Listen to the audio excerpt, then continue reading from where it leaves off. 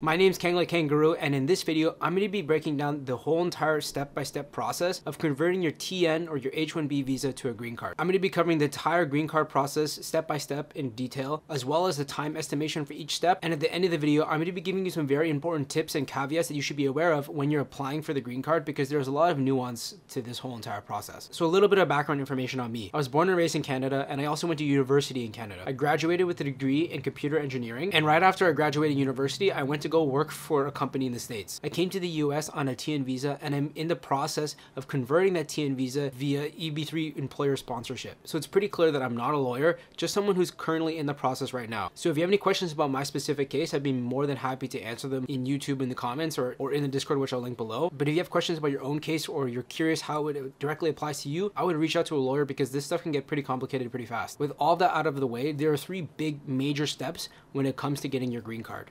The first one is the Perm process, the second one is filing your I-140, and the third one is adjusting your status through the form I-485. So the first stage is the Perm process, which is the longest, and I would also say the most complicated stage of the green card process. This Perm stage can be broken down into 4 steps. Number 1 is gathering your documents. Number 2 is getting a prevailing wage determination. Number 3 is doing a labor market test. And then number 4 is actually filing the Perm itself. Step number 1 is gathering your documents. In this part of the process, you, your manager, your lawyer, and your employer are all going to work together to essentially create a package that you will end up sending to the US Department of Labor. This package will detail a bunch of different information about your job, your minimum role requirements, the minimum education requirements, your role duties, etc., etc. Also, during this stage, I don't remember if it's exactly right at the beginning or further along, you will also have to provide your work experience and reference letters of employment authorization from all your previous employers. Now, this first stage where you're gathering your documents essentially can take a varying amount of time depending on how on top of it you are and how on top of it your lawyers and your managers are. And if I were to give an estimate, I would say lean towards the idea of months rather than weeks. Now, once step 1 is complete and you've gathered your documents, the second thing you have to do is get a prevailing wage determination. With this package that you've essentially created with your dream team, you're going to send it over to the US Department of Labor to get a prevailing wage determination. And this document is basically saying how much your employer is going to pay you after you get your green card. Now, to be honest, I don't really know much about the actual prevailing wage determination, aside from the fact that it takes a long time. Now, if I remember correctly, this part took me around 6 months to get a response back from the Department of Labor. By the way, I'm going to be doing a whole entire breakdown later on when I actually get my green card on each step of the process and how long each step took me, like with dates. So if you're interested in that, make sure to subscribe so you don't miss it. Now, after step 2 is complete and you get your prevailing wage determination back, your lawyer will now use the prevailing wage determination to conduct what's called a labor market test. This is essentially where they will advertise your role to prove that there's no willing, able, and qualified US citizen or US worker that can already do your role. From what I've read, they'll advertise your role for a couple months to see if anyone is willing or able to qualify for that position that you have. And if someone is qualified, that means the labor market test has to stop and you have to restart again. Now, this part of the Perm process went pretty smoothly for me. I was able to get my labor market test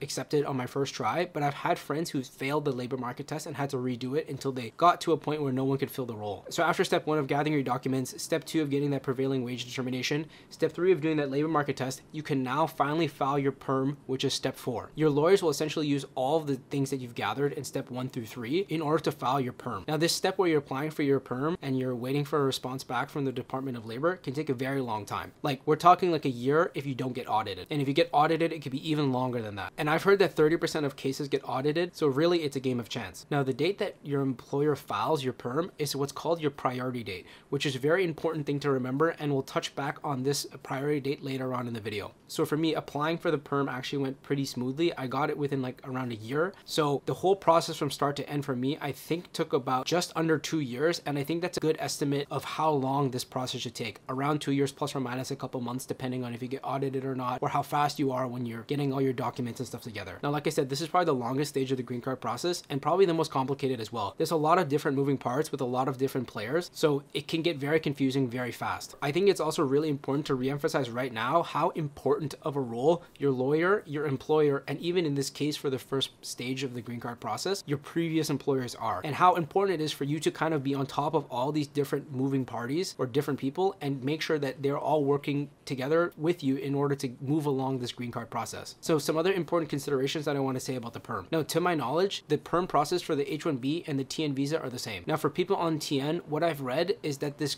process does not count as immigrant intent, which is negatively affecting your TN visa when you go to reapply. Now, the reason that I've seen for this online is that technically your employer is filing for all this document and you're not actually filing for the documents yourselves. But again, this is something that I would reach out to a lawyer to double check because I'm not really sure. At this process, I had no problems traveling internationally, but again, this is something I would clear up with your lawyer. Now, another note that I want to make is if you make a significant job change during this perm process, you'll probably have to restart. And what I mean by that is, like, you know, if you move companies, that's a pretty significant job change. Or even if you move from one role to another that is different enough that would cause you to refile your perm. I also think that moving states would trigger your perm to be refiled. So something like moving from apartment to apartment within your city is chill, but something like moving from state to state might cause your perm to be refiled. But again, this is something you have to clear up with your lawyer because I didn't go through that process. Now, to quickly summarize this first stage of the green card process, the perm process has 4 stages. The first is gathering your documents. The second is the prevailing wage determination. The third is doing a labor market test. And finally, the fourth is filing for your actual perm itself. In terms of time estimates, I would say somewhere around 2 years, plus or minus a couple of months. And this process for the TN visa and the H1B visa is more or less the same from my understanding. Next, we'll move on to the second stage of the green card process,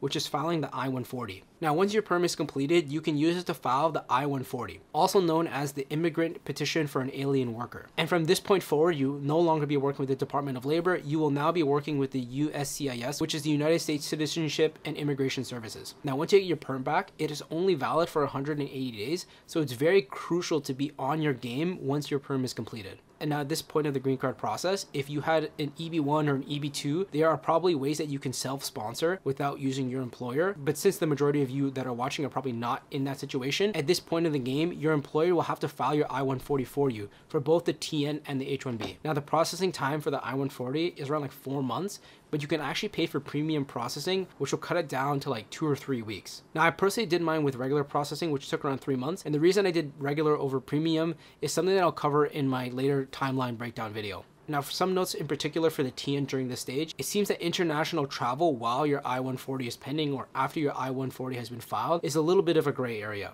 The TN visa is single intent, which means that you can only use it for the singular purpose of work and you cannot gain any immigration benefit from it. On the flip side, something like the H1B is dual intent, which lets you work and work towards getting your green card. So the issue with the TN comes up when you're doing international travel and you're coming back to the US. Now, since the TN visa is only meant for working, when you come back from your international travel abroad back to the US, the border agent can say like, hey, you're on a TN visa, but you have your I-140 pending. They can make the argument that you are showing immigrant intent and might deny your re-entry into the US on a TN visa. To my knowledge, this is a little bit of a gray area because for me, I was able to travel internationally perfectly fine multiple times while my I-140 was pending. But if you go search these terms on Reddit, you'll see conflicting arguments and conflicting statements. Either way, this is something you should definitely talk to with your lawyer when you're going through the I-140 process when it comes to travel, because you don't want to jeopardize all that hard work that you've done with the perm and all that time that you used on the perm by making a mistake on traveling or not understanding the nuances of traveling. Now, if you're on H1B, I don't think this is an issue for you because, like I said, you have that dual intent visa, whereas the TN is only that single intent. One other point that I want to bring up for the H1B is that once you get the I-140 approved, you can infinitely renew your H1B. So normally the H1B is valid for 3 years and then you can renew it again for 3 years for a total validity of 6 years. But once your I-140 is approved, you're able to renew your H1B in 1 or 3 year increments. So quick recap on the I-140 stage. Once you get your perm, you have 180 days to file for your I-140. The I-140 must be filed for by your employer, and the process for filing the I-140 for the TN and the H1B are the same to my knowledge. Now, after your I-140 is approved, you're at the final stage of the green card process, which is called the adjustment of status or the AoS or the form I-485. Now, in my opinion, while the perm stage is probably going to be the longest and the most complicated of all the stages, the last stage, which is the adjustment of status, is probably going to be the most stressful. Now, to fully understand the adjustment of status process, as well as why it's going to be stressful for a lot of people, we have to actually take a backtrack and revisit the idea of the priority date. So the date that you file your perm application is called your priority date. You can think about this date as your spot in line to adjust your TN or your H1B over to a green card. We will use my priority date, which was April 25th, 2022 for the rest of the video in order to make things a little bit more easy to understand. Each month, USCIS releases what's called a visa bulletin to determine which priority dates are what's called current. So for August 2024, this is the visa bulletin. And there are 2 main things that you want to look for on this page. The first is the date of filing for employment-based visa application. The second thing that you want to look for on this page is the final action dates for employment-based preference classes. So first we'll take a look at the dates for filing your adjustment of status. So as you can see, they've sectioned it off depending on your preference class as well as the country that you were born. What these dates are essentially saying is that if your priority date is before the date that we have listed here, that means that you can file your adjustment of status application. To apply my example, I'm on an EB3 and I was born in Canada, and my priority date is April 25th, 2022, which is before February 1st, 2023. Now, because my priority date is before what is currently on the page, I'm what is called current, which means I can file my adjustment of status application to USCIS and they will not deny it and they will receive my package. Now, as you can see, if you're born in China or India, the date is pretty backed up. India especially, their filing date is over 12 years ago. Next, we'll take a look at the final action date. What this date is essentially saying is that if your priority date is before December 1st, 2021, that means that USCIS will take a look at your application and can actually make a determination on your green card. So as you can see from my priority date, which is August 25th, 2022, my date is not yet current, which means that USCIS cannot make any action on my application. So in order for me to actually get my green card, this final action date has to go to a date that is after April 25th, 2022. Another thing that I want to mention about the priority dates in the visa bulletin is something called retrogression, which basically means that the final action date or the filing date can move backwards in time. Now, this retrogression, or the dates going backwards, is one of the reasons why I think that this is one of the most stressful parts of the green card application, because you are so close to the end, but at the same time you feel like you're so far, because at this point everything is out of your control, and the way that USCIS works is kind of like a black box. Okay, so now that we understand the priority date system, we can go back to talking about the final stage of the green card process, which is filing your adjustment of status, or the I-485. If you finish your perm and your priority date is current, you can actually file your I-140 and your I-485 concurrently, which means like at the same time. But if your priority date is not current, what your lawyers will probably do is file your I-140 standalone, because your perm has a validity of only 180 days. Up until this point, at every stage in the green card process, these forms have been filed by your employer in benefit for you. But this final stage where you're filing the I-485, you are the one that is actually filing for your adjustment of status. So that means if you're on a TN visa and you file for your adjustment of status,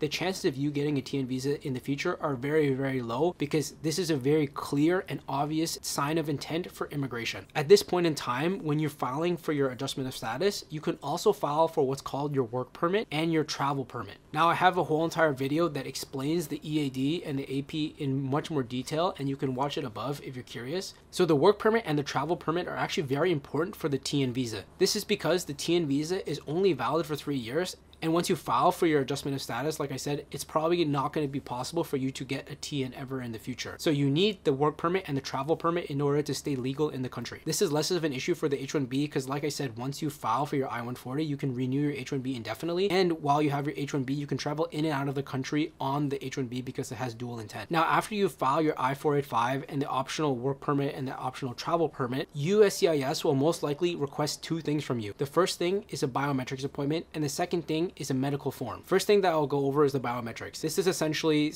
when the USCIS says, hey, come to our office, we want to take your fingerprint, we want to take your eyeball scan. And that's it. I got my request for biometrics about a month after I adjusted my status, and I'll have more details on my timeline and what actually happened in the office in my timeline breakdown video. Now, the second thing that they will request is what's called the medical. And what happens for this step is essentially you have to go to a doctor that is approved by the USCIS in order to do some blood work and to get your vaccines updated. This medical form can be sent at the same time when you file your I-485, but if you don't send it, they'll probably just end up requesting it later on. Now, at this stage in the green card process, you cannot travel on a TN visa internationally. If you travel outside the US without advance parole, which is that travel permit that I was talking about, USCIS will determine that your green card process is abandoned. They will cancel your green card, and you will probably never be able to get a TN visa again, because on your record, it showed that you tried to adjust your status to a green card. So again, it is very important to not travel unless you have your advance parole during this stage of the green card process. International travel is not an issue with the H1-B since you have that dual intent, but if you get your EAD in the mail and you decide to, use it to start a side income or to do Uber on the weekends or whatever, it will invalidate your H1-B and you will not be able to travel outside of the US unless you also have your advance parole. Also, at some point in the adjustment of status process, you might be asked to do an interview. I have not yet been asked, and I don't know if I'm going to be asked. From what I've heard, it's kind of a mixed bag situation. Some people will be asked, some people will not. So I think your mileage may vary. Now, once you send over your adjustment of status papers, all there is left to do is sit and wait. This last stage when you're applying for your adjustment of status can take a varying amount of time. And I have a couple of friends who are a bit older than me and filed for their adjustment of status immediately after they got their perm back because they were current for both filing and adjustment dates. And they got their green card after 6 months of filing for their adjustment of status. Now, this was a couple of years ago, and from what I've heard, the waiting times have gotten longer. Now, on the flip side, if you're born in India or China, your wait time is going to be much, much longer because of the visa bulletin and the visa backlog. Now, for this last stage of the green card process, it's kind of hard to put an exact time estimate on it. UCIS is kind of like a black box, and they do a bunch of things without any rhyme or reason. So just to summarize that last stage of the green card process again, once your I-140 is processed and your filing date is current, you can file for your adjustment of status to change your TN or your H1-B over to a green card. At the same time, when you're filing for your I-485, you can also file for an additional work permit and an additional travel permit. If you're on a TN visa, you cannot travel internationally without the advanced parole. And if you're on an H1-B, you can only travel with your H1-B and not with your EAD unless you have the advanced parole as well. So that just about covers each stage of the green card process. I just want to reemphasize again, I'm not a lawyer. This is just the information that I've picked up by going through the process, as well as the information that I found online. Now, even doing research for this video or looking back through my process, I realized that there's so many little intricacies and little timing nuances that I obviously can't put inside the video or else it'd be a billion years long. And if I'm being honest, even if I was a lawyer or a lawyer were to make this video, it would not be possible because there are so many edge cases that you can't possibly fit into one video. Now, in terms of total timeline, I think that if everything goes extremely well, you don't hit a single blockade, you don't hit a single red light, and you're very fast with everything, you can probably adjust your TN or your H1B to your green card in about 3-ish years. And I think this is assuming best possible case. Just a quick note, if you're getting married to a US citizen, I think that this process can be cut in half, especially if you're already in the US on a TN or something like that. Now, there's a bunch of caveats and some important tips that I wasn't able to actually mention in the video that cleanly, so I'm going to go over them right now. But before I get to them, I just want to say that this video took me an insanely long time to make. Like, I'm so tired right now recording this. So if you got this far, I would really appreciate it if you left a comment saying your favorite color or something like that, just so I know how many people actually got to this stage in the video. Anyways, the first thing that I want to talk about is TN and immigrant intent. Now, some of you might be confused because the TN visa clearly says that it's only single intent, that you're not allowed to derive a green card benefit from it. And from what I've read online and what I've seen is that when you enter the US, it is not your intent to transfer or to get a green card. But after a certain amount of time, you can change your mind. It's like, yeah, now I do want to get my green card. Now, this certain amount of time is apparently 90 days from what the lawyers online have said and what my lawyers have said to me. So what that means specifically for my case is that when I came back from international travel, I was not able to apply for my adjustment of status until 90 days have elapsed of me being in the US. To my understanding, if you were to apply for your adjustment of status before that 90-day period, it would be what's called a misrepresentation of your visa. Now, if you're curious about this 90-day thing, you can Google 90-day rule TN visa, and there'll be a bunch of articles talking about it. Now, again, I've done a little bit of research on this, and it seems like it's a very complicated and contested subject where people go back and forth. So it's something that you should really just talk to your lawyer about and see what is right for your specific case. Another thing that I want to note is if you're watching this video and you just came to the US and you're still undecided if you want to stay on a TN or stay on your H1B or if you want to get your green card, I would urge you to still do all of your process for the green card as fast as you can. The reason for this is as soon as you get all of your documentation in, especially for your perm, that's what's going to set your priority date for the future. I've had a lot of friends who kind of were like, oh, whatever, I don't really know if I want to get the green card or not, blah, blah, blah, blah. And now they've decided later on, it's like, yeah, I actually do want to get my green card, but now they're starting way later in the game. Whereas if they had started right away and, put in their application, they would be pretty close to getting their green card right now. So in the case for applying for your green card, and I guess a lot of other aspects of your life, the early bird gets the worm. Now, just because you file for the perm does not mean that you have to stick through the whole entire process. You can just abandon it whenever you want. But I think that if you're on the fence or you're not really sure about getting your green card, I would still push to do it because it doesn't cost anything besides time. I would also make sure to do things very, very carefully, read over things multiple times, and be very active with your lawyers. Like, I've caught a couple of mistakes that I've put on my forms, and I've caught a couple of mistakes that the lawyers have put on their forms, and vice versa, right? Like, they've caught some of my mistakes as well. Like, everyone in this process is human, so you really want to take your time and be very careful with these things so you don't mess up anything, because if you make a mistake, it's going to take you way longer to go back and retroactively fix it. Another thing to note is that this green card process takes a long time. I think a minimum of 3, maximum of infinity. right? Now for the TN visa, the only time that you can actually change your job during this green card process is at the very end during the adjustment of status through what's called the I-485 portability. Now for the H1-B, I think it's a bit more complicated than that. I'm not exactly sure about the intricacies of moving jobs while you're on an H1-B. Like I think for the H1-B, after you file your I-140, you have a couple more options. But I think it's an important thing to know that if you're aiming to get your green card, if that's your number one priority, you're looking at 3 years. And I think that's an important note to make when you're selecting teams that you work for. Another misconception that I see is that you cannot convert from your TN visa to your H1-B, which is obviously not true because I'm doing it. And I know many other people that have done it. But from what I understand, it's a bit of a gray area, and some employers will not want to convert your TN to a green card, and they would instead prefer you to first get an H1B visa. But the H1B visa is on a lottery system, so it could take you a very long time to actually get the visa, and the time from you waiting for your TN to get your H1B is all time that is added on top of your green card process. So if you're from Canada on a TN and you specifically want to get your green card right away, maybe this is something that you should bring up in your interview process to see if the company is willing to sponsor you straight from TN to green card, or if they require you to go to H1B first. Now, having this green card has its perks, but hopefully in this video, I've kind of illustrated how long and how complicated this process is, especially for people who are born in China or India. So in a lot of cases, it's actually not worth it for a lot of people to get their green card. Now, the decision of getting the green card or not getting the green card is something that has very heavily weighed on my mind the moment I started working in the US. And if you're curious to see me play a little bit of devil's advocate and give you some reasons why you should not get your green card, you should watch this video right here where I go over it.